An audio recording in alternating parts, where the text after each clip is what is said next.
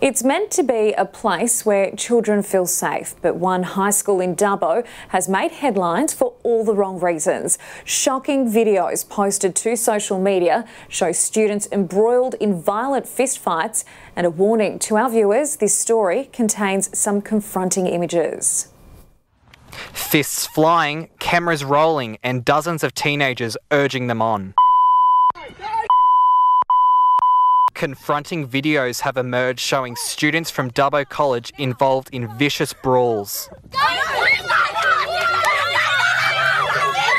A friend of mine is actually petrified to send her son to school because he has not only been bullied but been threatened to be killed. From buses to schoolyards and hallways, just some of the places students have turned into an arena of violence. This student narrowly avoiding being taken out by a scooter.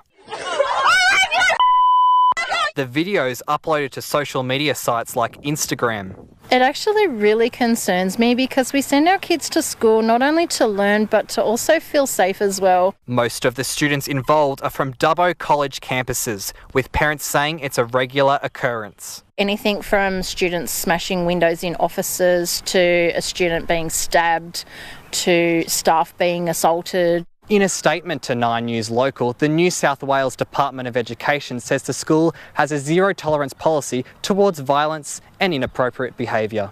Police are asking the community to come forward if they have any information regarding the attacks. I mean, the things are recorded on video.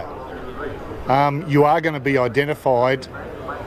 You are going to get a door knock from the police. Archie Staines, 9 News.